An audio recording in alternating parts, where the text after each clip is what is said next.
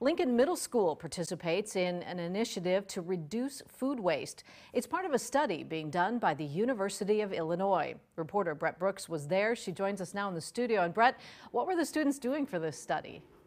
Mimi, do you know just how much food waste you are tossing out every day? Students from Generation Z are working to create a cleaner future for themselves.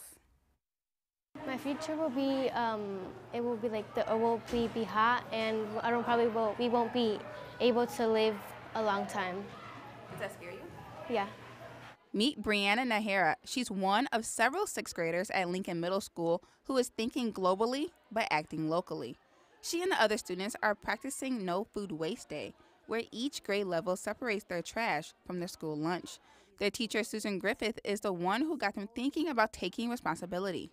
Basically, if we don't change our ways, we're not going to have our planet. And the older people know it, but we're not doing anything about it. The younger people, I mean, these guys have decided to do one thing. So I think it's important that we at least do what we can, all of us. So right now, it's important because of global warming, the world will be filled with landfill, and we won't be able to do anything.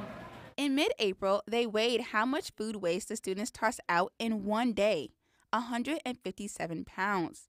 On Tuesday, that number was down almost half to just 80 pounds. Brianna says this is one small step towards protecting Mother Earth.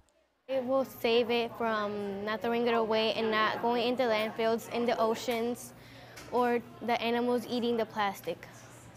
The students and staff at Lincoln Middle School say this is the only planet we have, and what they stand for is what they live on.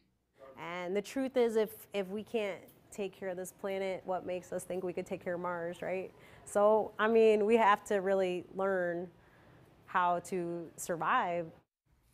Something interesting the students do is they have a share cart. If you don't want it, you can put it on the cart, and whatever is left over from the end of the day goes to a homeless shelter. And now the compost waste from today is going to the school's garden. Mimi? Well, that's good to hear. All right, thanks for that, Brett.